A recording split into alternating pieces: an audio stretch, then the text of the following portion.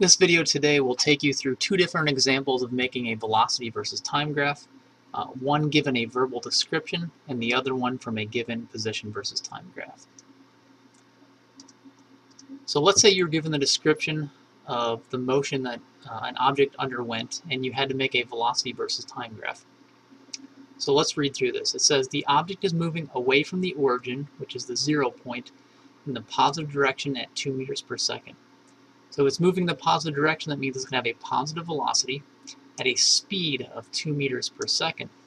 And so on our velocity versus time graph, starting from time 0 up until 2 seconds, we have to have a horizontal line positioned at 2, showing it has that same consistent velocity that doesn't change over those 2 seconds. Going back to the description, it says for 2 seconds, it does this. It then stops for 2 seconds. If you're not moving, your position is not changing, you have a velocity of 0. For the next 2 seconds, from 2 to 4, you need to have a horizontal line on 0, showing that the object is at rest. It has a 0 velocity. It's going 0 meters every second. It then says it moves back towards the origin at a speed of 2 meters per second for 1 second. So it's going back towards the origin. The object is now moving in the negative direction, which means it has to have a negative velocity.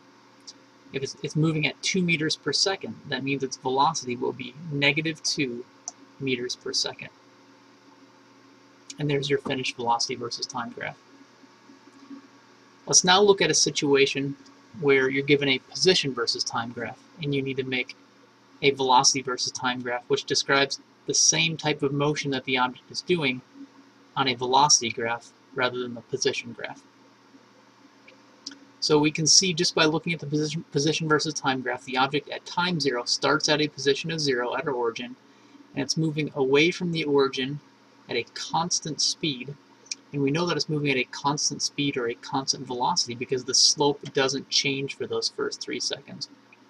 For the last 2 seconds, it does change. It now turns into a negative slope, which indicates it's now moving backwards. And you can see that this is a not quite as steep of a line, showing that it's moving backwards slower. So in order to make an accurate velocity versus time graph, we have to calculate the slope for each region. Remember, velocity can be found by calculating the slope of a position versus time graph or an x versus t graph. You do that by taking the displacement, the change in an object's position, divided by the change in time. So let's just call this first part of the motion motion A and the second part motion B. So let's calculate the velocity during time A. So from 0 to 3 seconds, it moves from an initial position of 0 meters to a final position of 3 meters. So the object's displacement goes from 0 to 3. So the object is displaced positive 3 meters. It does that in a total of 3 seconds. So the change in time is 3 seconds.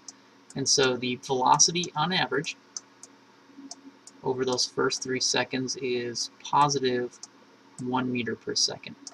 Now remember, to show that it has that same consistent velocity over those 3 seconds, we need to draw a flat horizontal line at 1 meter per second over 3 seconds.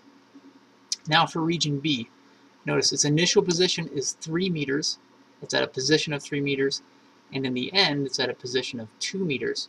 So now, during region B, the object is displaced negative 1 meters.